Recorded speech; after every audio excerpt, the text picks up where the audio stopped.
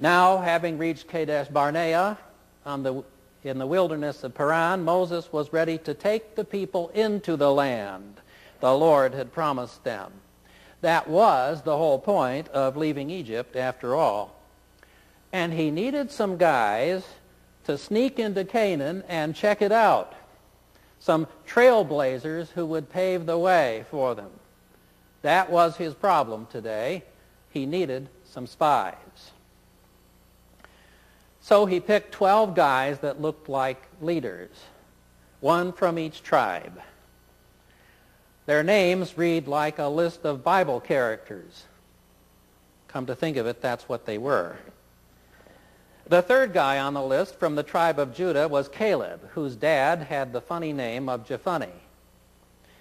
Caleb was 40 at the time, heading right into the prime of life. The spies left, and the spies came back. We got good news, and we got bad news.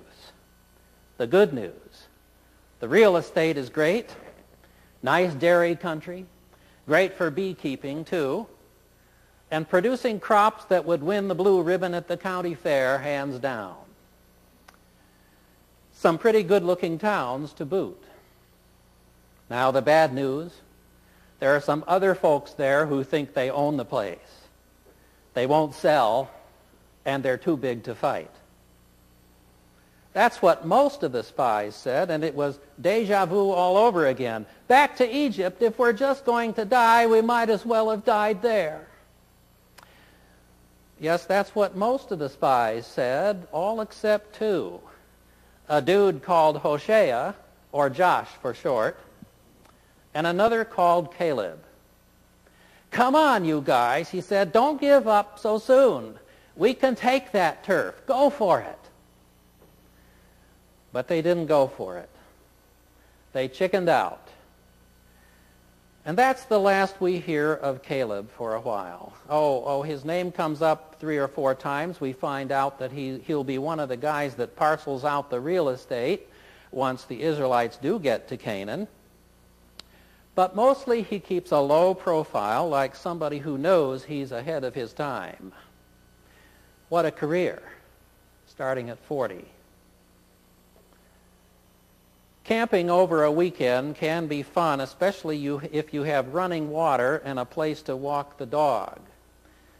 But 40 years of it with all those animals and no showers can wear you out. It wore out all the Israelites. Even Moses was about ready to say sayonara, in Hebrew of course, by the time it was over. But Caleb and Josh toughed it out. Joshua, Moses' sidekick, got to lead the Israelites into their promised land. But he was well past retirement age, ready to pack it in.